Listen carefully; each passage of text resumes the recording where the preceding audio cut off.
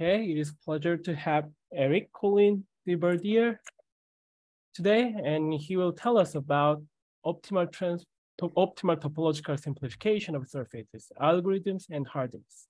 Go ahead. Thank you very much. Thank you to the organizers. Thank you all for being here. So let me start with an apology. So I will describe some works which are not so recent at the beginning, but at the end, I promise I will present more recent results, and I think it's good to have those preparations first. Again, feel free to interrupt me at any time if you have questions, either by speaking or in the chat.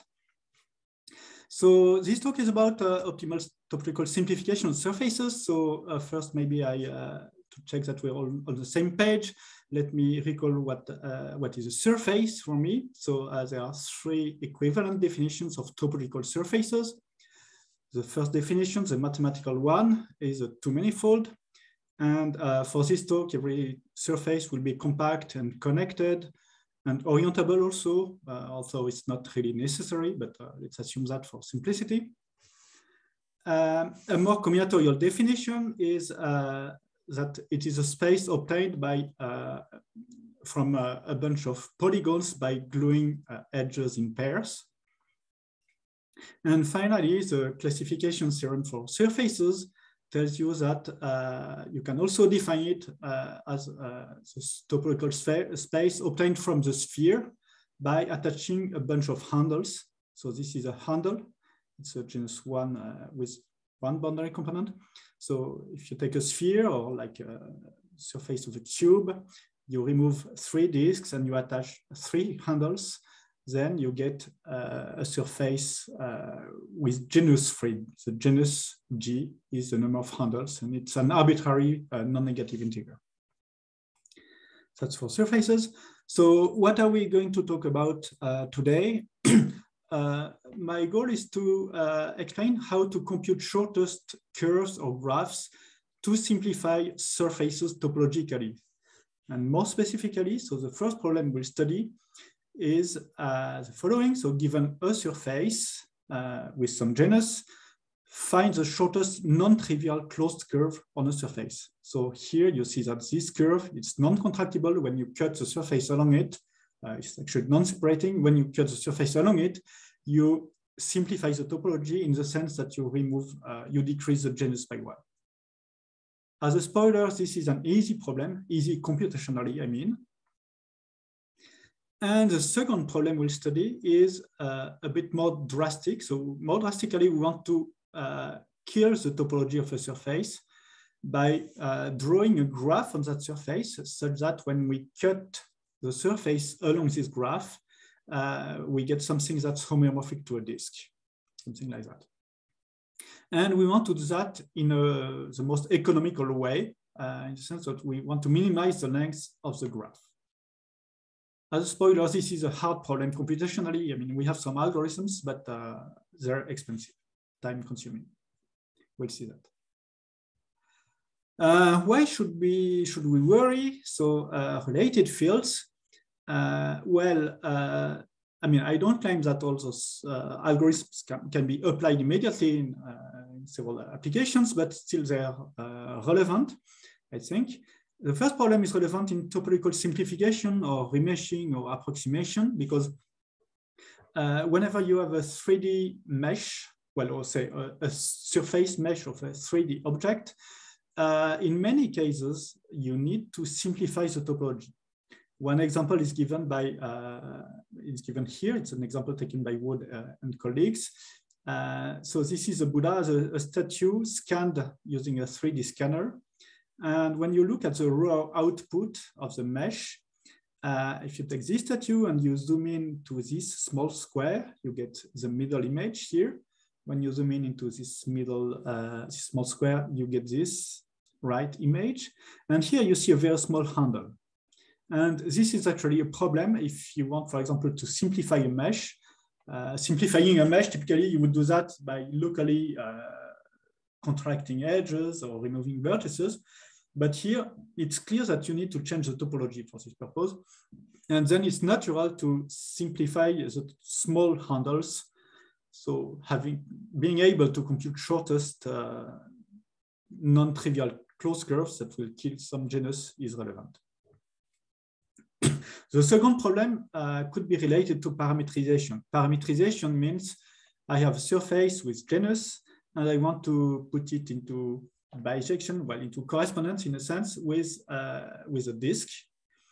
And this is useful for texture mapping, which is a nice application. So in particular, if your surface has genus and you want to put it into correspondence with the disk, you need to cut the surface in a way. This is obvious. If you want to map the texture of the Earth into a double torus, you need to cut somewhere, right? It can be useful also for compression and numerical analysis. And moreover, cutting the surface, well, you probably want to do that in an economical way because you don't want to cut everywhere. You want the graph to be as short as possible because it introduces irregularities in what you're doing typically. In more theoretical areas, I'm more into theory. Those problems are interesting in computational geometry, topology, of course. This is the field I come from. It's also interesting in graph algorithms.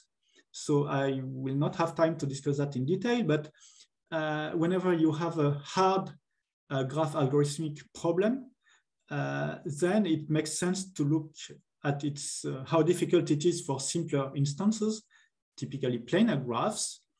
And if it's doable for planar graphs, then why not look at what happens for low genus graphs? And typically, this extension for planar graphs to low genus graphs would be achieved by first cutting the surface into a plane. Of course, there are lots of details, but the general approach, it's useful to cut the surface into a disk to get back to a planar problem.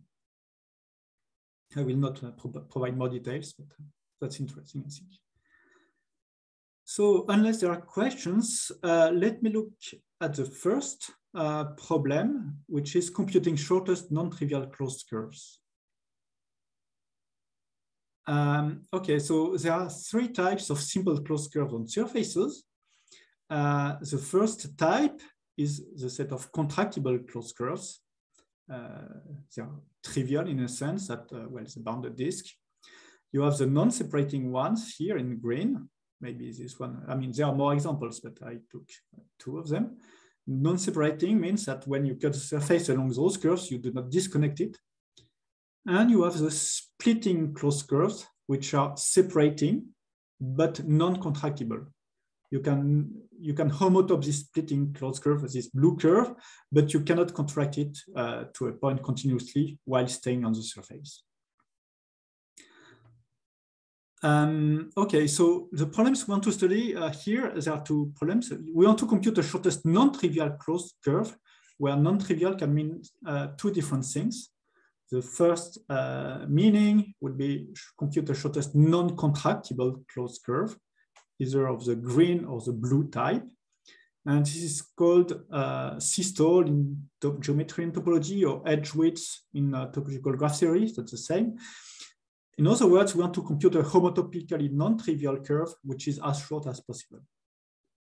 And the second case is how to compute a shortest non-separating closed curve, here from the green type. It's also a homology systole. Actually, it's really a shortest curve that is homologically non-trivial. Homologically trivial means separating. It's really the same here. That's what we want to compute. Until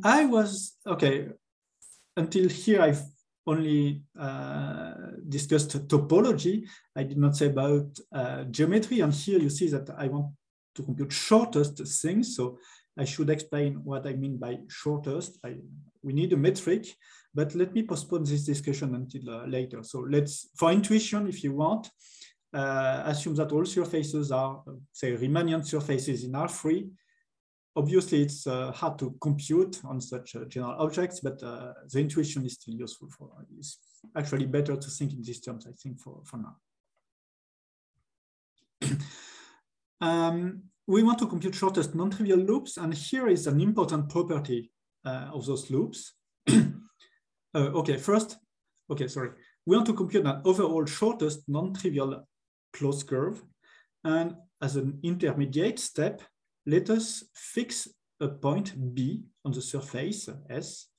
And we are looking for a shortest non-trivial loop based at B.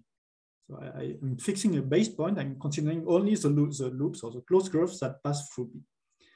And such, well, the shortest non-trivial loop based at B has a very special property, which is important. It is geodesic. What do I mean by that? I mean that okay, this is the loop L we want to compute, the shortest non-contractible or non-separating, passing through B. I claim that for any point P on this loop, then some shortest path from P to B belongs entirely in L. In other words, when I start working on this loop from B, everything I've traveled through until here is a shortest path. It's a shortest path.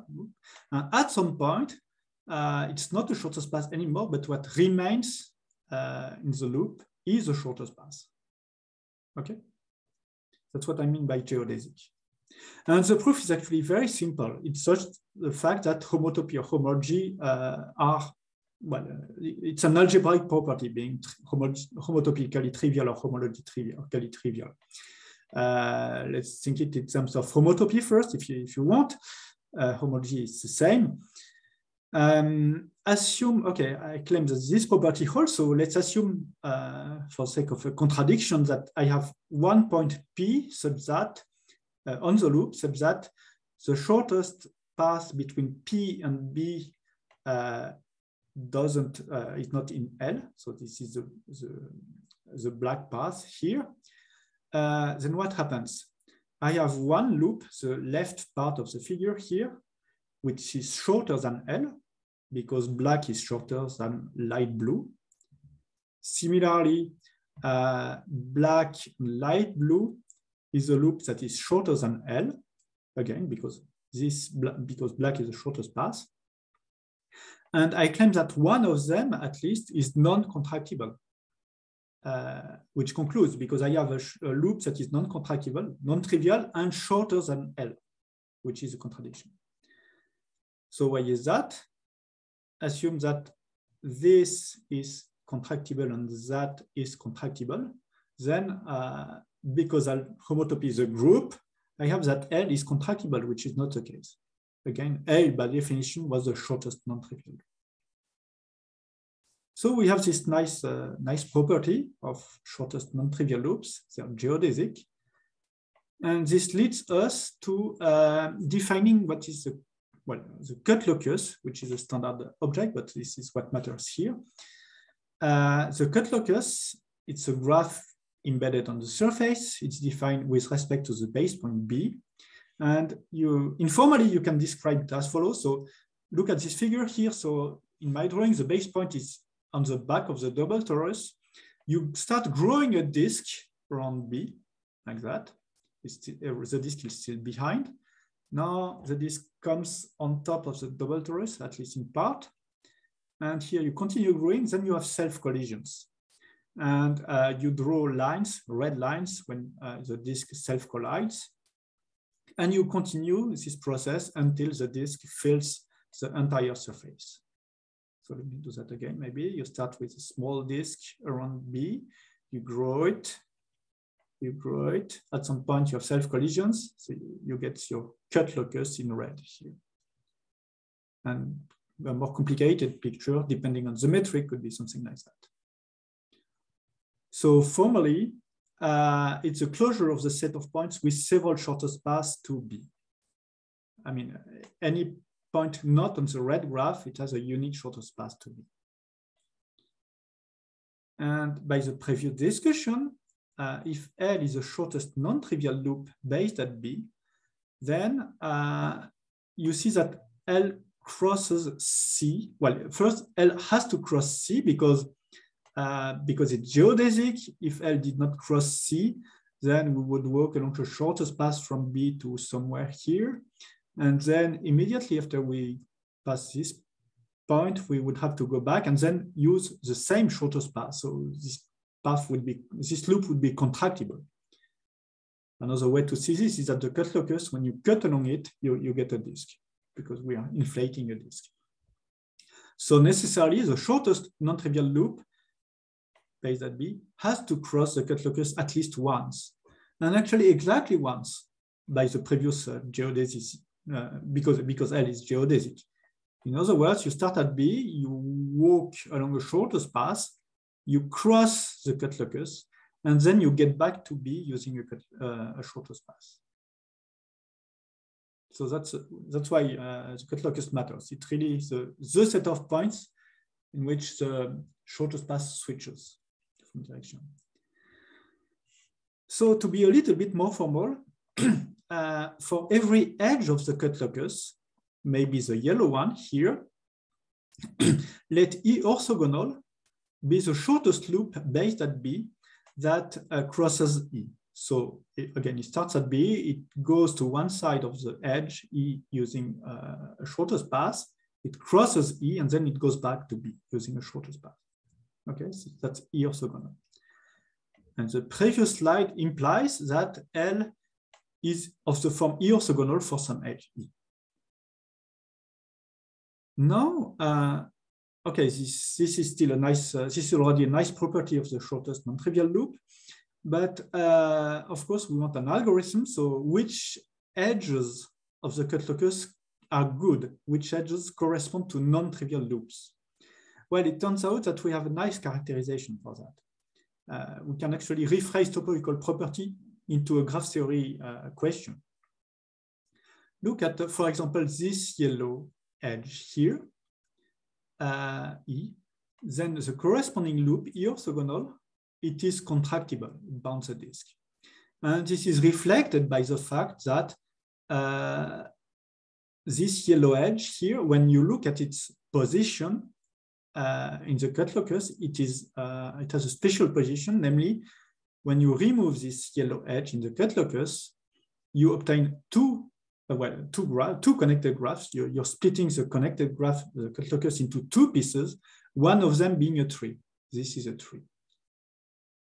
And that's an if and only if. If you're contractible, well, E orthogonal is contractible if and only if E splits the cut locus into two pieces, one of them being a tree. For example, this green loop here, it corresponds to this edge, E. This edge here, it doesn't separate the cut locus. When you remove this yellow edge, the cut locus stays connected. This yellow edge belongs to the cycle of the cut locus. And the claim is that it's really the same as this yellow loop, this green loop, sorry, is non-separating, doesn't separate the surface. The third case is black loop here. It corresponds to a yellow edge, which splits the surface, the cut locus into two pieces, but both connected components, after removing this edge, are not trees. Both of them contain cycles. This is exactly the same as this black loop is separating the surface, but non-contractible. So this is quite nice, at least for if you want to design algorithms, because you can rephrase purely topological properties of loops into pure graph theory questions. So we have essentially all the ingredients for an algorithm now. Okay, there are some details. But at a high level, the algorithm is the following. So for every point of the surface, maybe not every, but well, let's imagine that, we compute the cut locus, and we compute the distance from the base point B to every point of the cut locus. Then we remove all the bad edges of the cut locus, the edges that correspond to trivial loops. So for example, here, this is a trivial, this is a bad edge, because when you remove it, you see you will have two connected components, one connected component being a point, a single point, but it counts as a connected component, and it's a tree, so you can remove it, sorry. This edge here, you can remove it. Now this edge here, you can remove it, and so on. So there's an obvious procedure to remove bad edges. And it's easy to see that this greedy algorithm, once you cannot apply it further, once the reduced cut locus doesn't have any degree 1 vertex anymore, then all the edges are good for homotopy. In other words, the corresponding loops orthogonal are all non-contractible. We have, if you want to find the shortest non-separating closed curve, there's a slightly more complicated algorithm. It's well known in graph theory. The problem is to compute the set of bridges of a graph. You can compute that efficiently. Okay, so anyway, at this point, we have removed all the bad edges. So there remains to compute the shortest loop that crosses the cut locus, well, the reduced cut locus exactly once. So that's easy. And you've done that for a specific point B. You do that for all the points B on the surface, and you remove the shortest among all those loops that you have found. Okay. I've left a few details under the carpet for now, and because I've not defined the metric. So the first question is how to compute efficiently the cut locus. And second is how to, well, we need to bound the number of choices for the base point. Eric, can I ask a question? Yes, sure. Is it correct to say for the first bullet where you compute the cut locus and the distance from B to each point, that you can sort of do those at the same time? Right, so, yeah. Right. It depends what on the exact algorithm, but typically, indeed, when you compute the cut locus, you have, in the sense, to compute all distances from B. Yes, so that's the same. Okay, so let me, okay.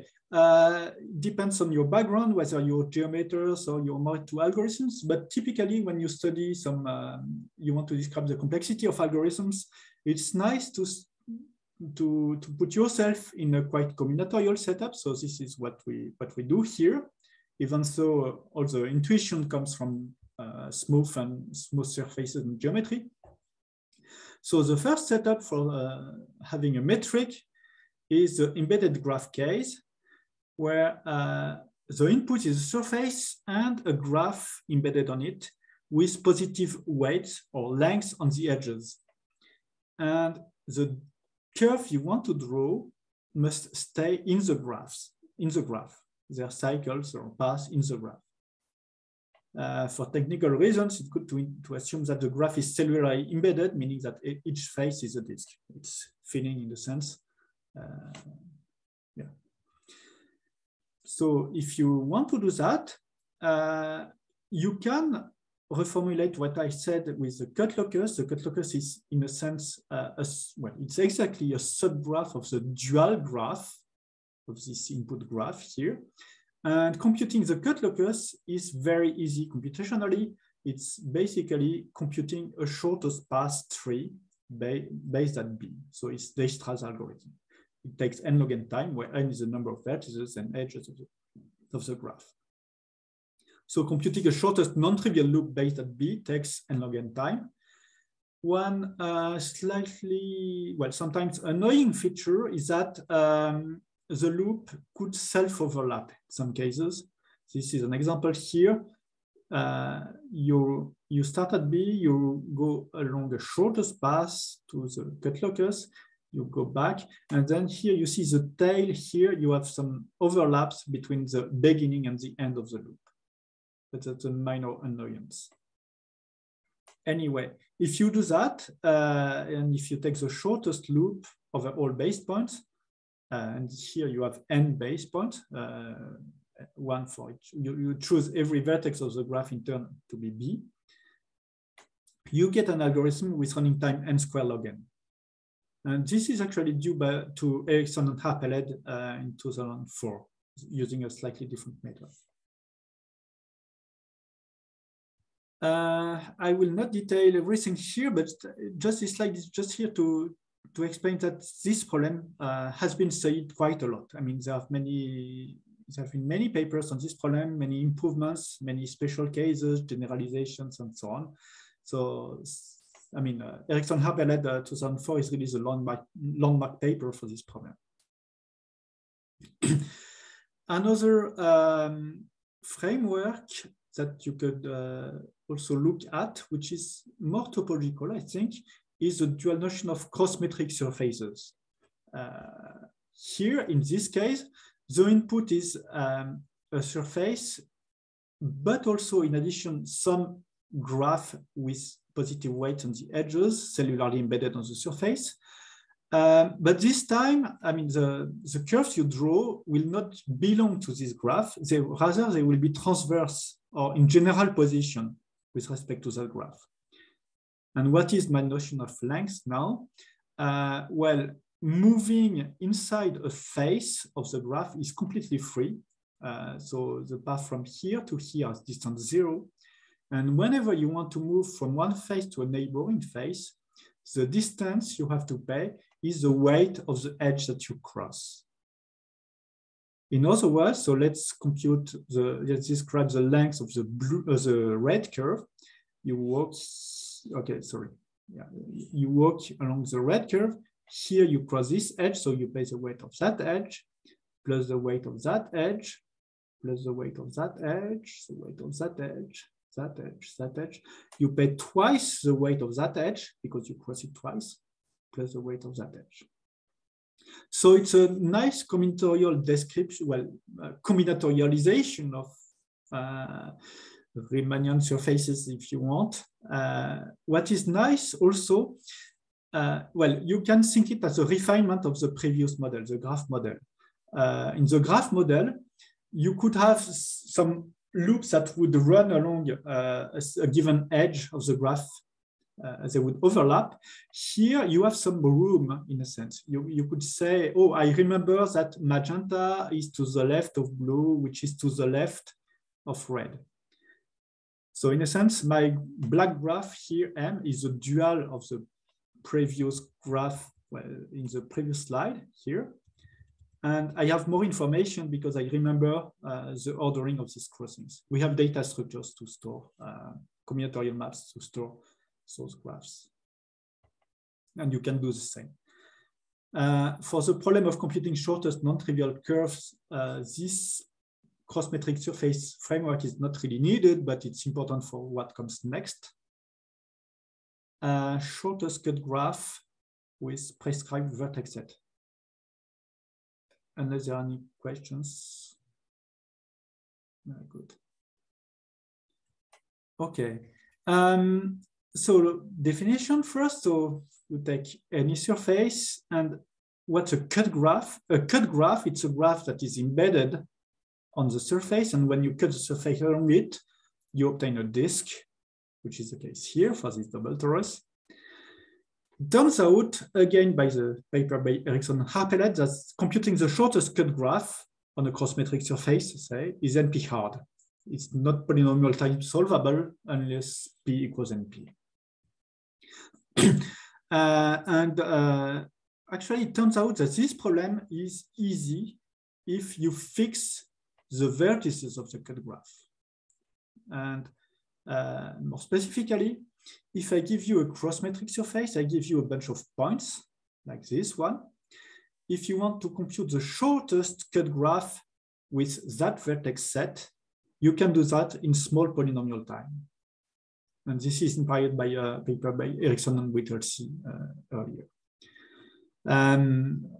So what's the shortest cut graph with that vertex set is this one. In other words, the cut graph has to touch all the input points, and the branch points, the vertices of degree at least 3, must be part of the input points. As a toy baby example, maybe, if the surface is a sphere, what's a cut locus then? A cut locus is exactly a tree. When you cut the surface, the sphere along a single point is a tree, so you get a disk. Any tree, you cut your surface along, your sphere along a tree, you get a disk. So what we have to do, what our algorithm has to do, in the specific case where the surface is a sphere, we want to compute a minimum spanning tree of the input points, shortest tree connecting those points. Okay, what's the algorithm then? So the algorithm will use a variation of the notion of cut locus, this time not based at a single point, but based at all the points in P. And it's very close to the notion of Voronoi diagram. Eric? Yes. Sorry, I have a question. So what's the relationship between cut locus and cut graph? Are they same? Oh, yeah, well, the cut locus is a cut graph in the sense that the cut locus, when you cut along it, you get something homomorphic to a disk. But there's no reason why the cut locus would be a shortest cut graph in any way. So it's not very useful for computing the cut locus helps, but only indirectly. Thank you. Thank you. Okay, so back to the notion of cut locus with respect to several points. This is close to the Voronoi diagram. You grow a disk around each point simultaneously, and whenever you have collisions or self-collisions, you draw a red line, and until the disks fill the surface completely, right? Again, you start with your disks, with your points, you grow disks, and so on. You get something like that. So it's a cellular decomposition of your graph, of your surface. Every phase corresponds to an input point. The cut locus is really the red graph here. It's really the same idea as before. And like before, given a red edge, an edge of the cut locus, E, I can define E orthogonal to be the shortest path that connects the two neighboring points crossing that edge. Okay, same idea as before. This is like a Delaunay path, if you want. Here is a sketch of the algorithm. This is my input point. We compute the cut locus in red. So most of the cut locus drawn here is, we compute a spanning tree of the cut locus. What's a spanning tree? It's a tree, subgraph of the cut locus that is a tree and connects all vertices. It's drawn here in thick lines. So most of the tree is behind on the back of the double torus. Okay. And now what you do is, for every edge not in the spanning tree, every thin edge in red, you take its orthogonal. And this is actually what you return. Okay. Again, you start with your input points, you compute the cut locus, you take a spanning tree here, you take the orthogonal of the complement of the spanning tree. Okay. Topologically, it's not hard to prove that it's a cut locus, that it's a cut graph, sorry. And we want to minimize the length of this cut graph. So which spanning tree do we take? We take a maximum spanning tree in a sense. We maximize the weight of the spanning tree, whereas the weight of a red edge is the length of the corresponding orthogonal Delaunay path. And the claim is that this, if you take the maximum spanning tree as a spanning tree, then what you get is really the shortest cut graph. This requires a proof, and I'm running out of time already, sorry. But it actually sufficient to prove that every edge of the shortest cut graph is of the form E orthogonal. And for this purpose, you need some algebraic property. And actually what happens is that the shortest cut graph is a shortest basis of the one-dimensional homology of the surface relative to P. If you prove that, you can use, similarly as before, that every edge of your cut graph, your shortest cut graph, is Delaunay or is geodesic in a sense. Okay. Let me skip details, but that's a rough idea. So this gives you an algorithm which is has small polynomial time. Now the question, the obvious question is, okay, we have seen an algorithm to compute the shortest cut graph with given vertex set, can we do better for the overall shortest cut graph? Well, I already hinted that no, because it's NP-hard. But okay, so in general, the shortest cut graph has big O of G vertices. So the previous algorithm gives us an n to the big O of G time algorithm to compute the overall shortest cut graph. Proof, well, brutally guess the location of the big O of G vertices. This gives us n to the big O of G possibilities in the cross-metric case, and apply the previous algorithm to all those choices. Actually, Ericsson and Harpelet gave a different algorithm for this running time. But the question is, can we do better? And the answer will be no. Well, probably no. So let me digress a little bit about, well, how do we prove hardness in theoretical computer science?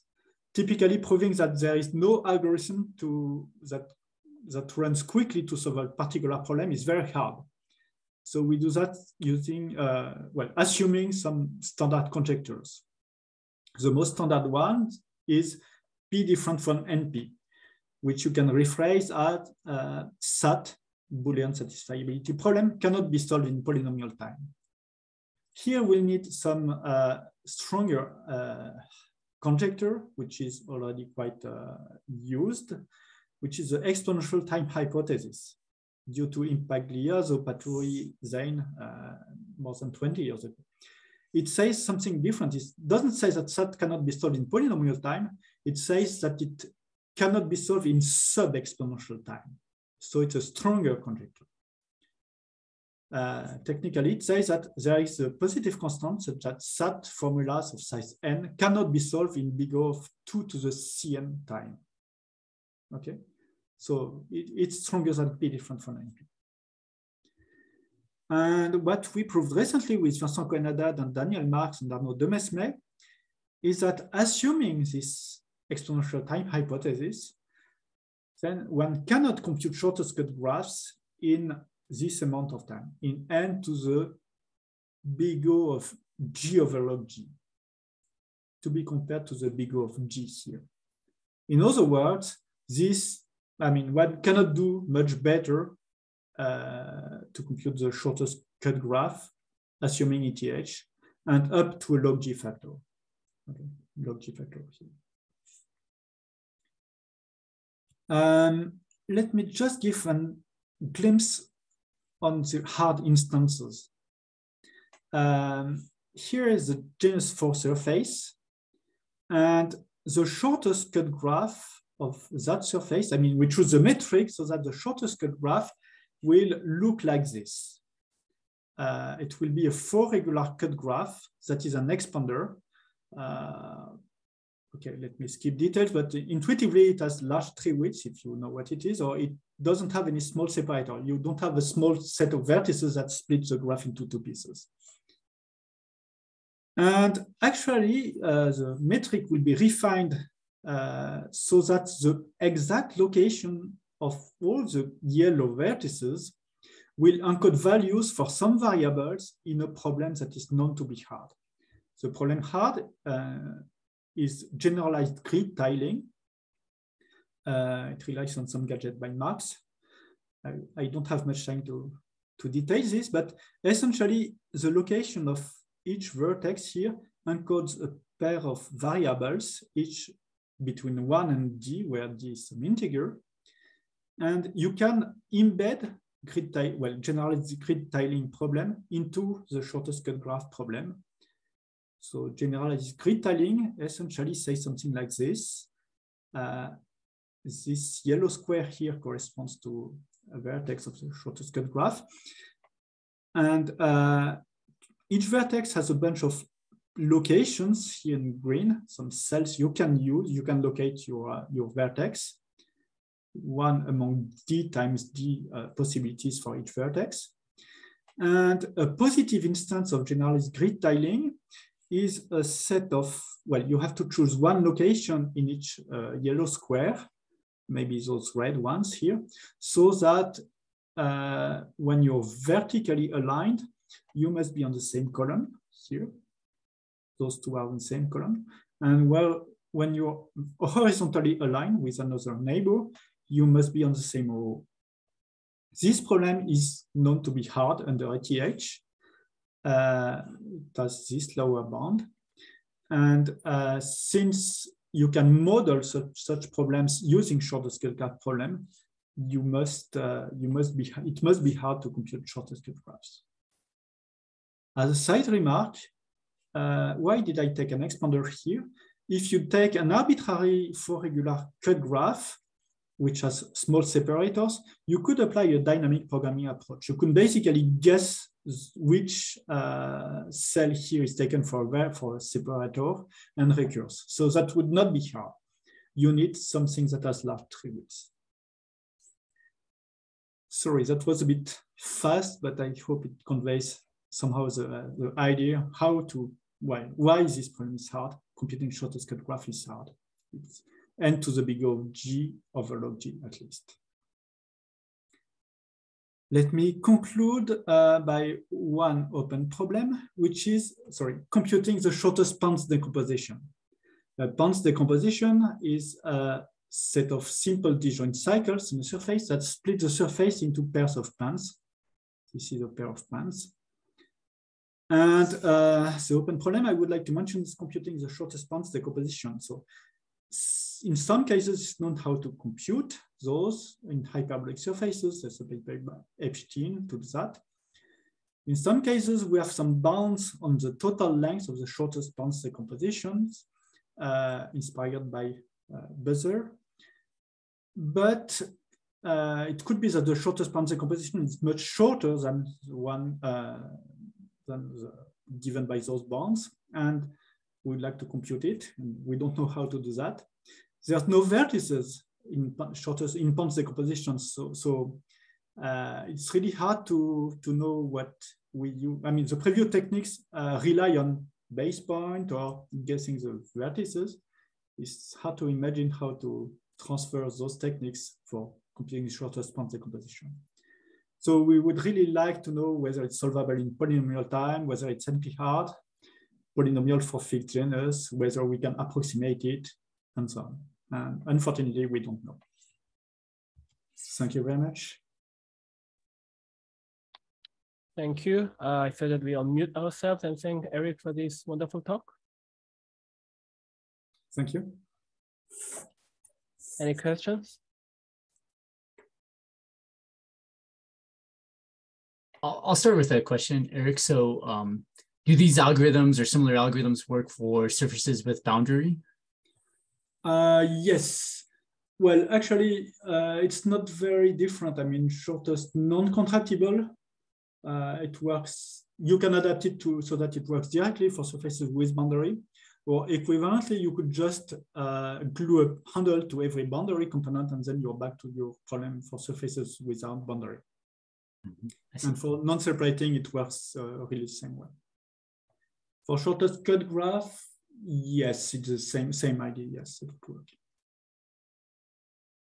And then have you or others, I mean, I'm sure the problems get much harder on 3 manifolds, right? Where the graphs become, say surfaces or 2-dimensional things, but are there restricted classes of 3 manifolds where people have worked on these problems? Right. No, I don't think people have really looked into this. I mean, actually deciding whether a curve is contractible or not on a 3 manifold is something complicated, and I have some works on that. Already in restricted cases, and some colleagues also. So even the decision problem is hard. So of course, the natural idea would be, okay, reuse the idea of cut locus, but take it 1 dimension higher. So this gives you a bunch of surfaces in the 3 manifold, and certainly true that the shortest non-contractible closed curve by that B must cross the cut locus exactly once. Now the question is how to read off the topology to recast. I mean, here in the surface case, we have a nice way to formulate topology into graph theory, which I don't think it would work, or maybe there's a clever way to do that, but at least I don't know how to do that for the case of 3 manifolds. Mm-hmm.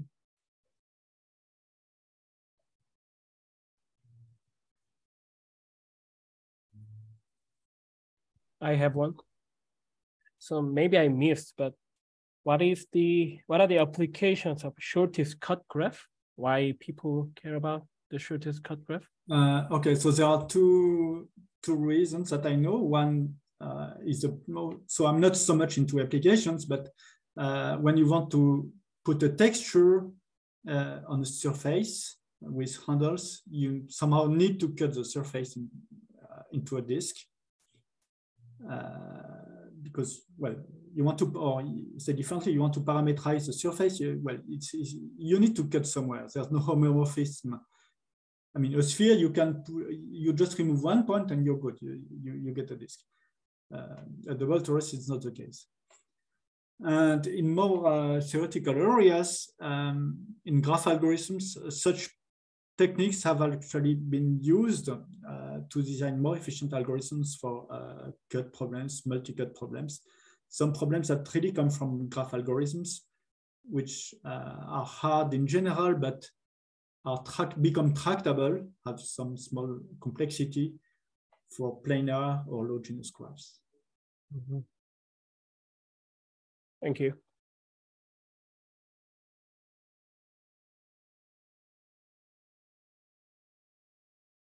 Any other questions?